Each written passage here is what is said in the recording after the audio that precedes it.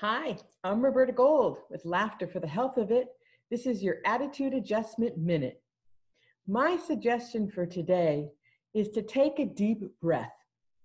If something happens that you don't expect or you don't want, take a deep breath.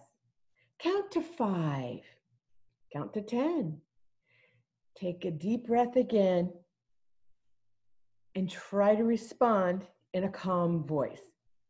If you respond right away when something happens, chances are you're going to say something you regret, or it's just not going to come out the way that you had hoped for it to come out. So take a deep breath, count to 5 or 10, and respond in a calm voice. It'll lower your blood pressure, it'll help you feel better, and everybody will have a better day, especially you. So Roberta Gold with Laughter for the Health of It.